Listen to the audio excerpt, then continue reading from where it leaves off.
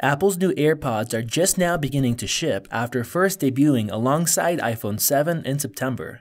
The wireless headphones ship with an egg-like carrying case that doubles as a charger for the earbuds and as a battery that's rechargeable using a lightning cable, just like the Siri remote for Apple TV. The earbuds fit inside and are held in place magnetically, requiring a gentle pull to release them.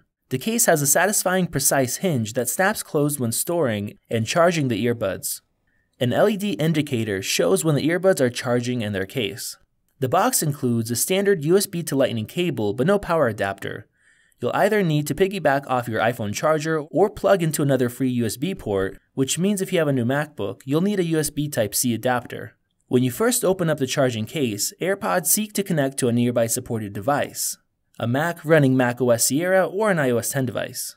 An iOS panel pops up with a simple connection button, and after being selected, it configures and pairs your AirPods. Using iCloud, your headphones are also now available to your other devices.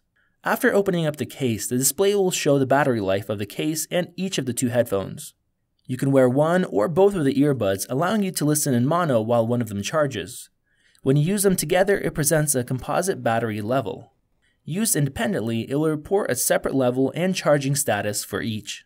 The earbuds are nearly identical to the size and shape of Apple's existing corded earpod headphones that are bundled with the iPhone, although they feel like a better fit, and their integrated microphones are pointed at your mouth, enabling them to work using Siri commands.